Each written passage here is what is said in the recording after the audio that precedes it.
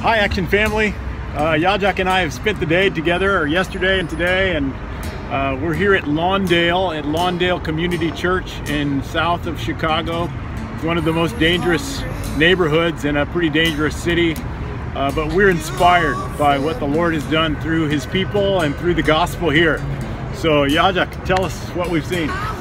Oh, today we visited two beautiful ministries. One was Jesus People USA, Chicago. We just read and we heard about it, you know, how the believers of first century lived together, and today we saw that, you know, experienced it a little bit. So we are so encouraged how people are living together and sharing and caring, and I like the way they have built it, supporting themselves, doing businesses with this strategy. And I'm also blessed by this community, Lawndale, listening to the story, testimonies, how this ministry started back 40 years ago in a small place. And the ministry, as they get involved in the community, many lives changed, and now they have a huge ministry. And again, I see one similar thing here.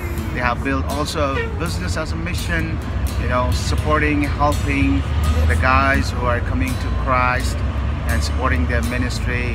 So I like it. I'm encouraged. I'm so much encouraged.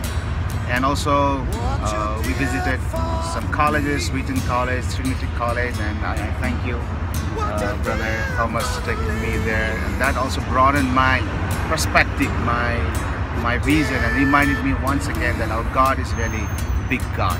Amen. Nothing is impossible. So it's all part of the gospel outreach here to people loving God and loving people. That's what they keep telling us. So we're inspired, and we hope you are. Keep knowing God and taking action. Praise the Lord for the Action family.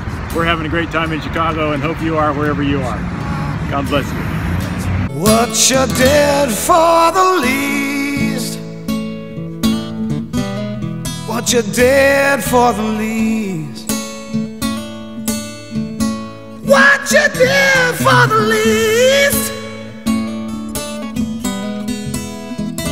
for the least of these, what you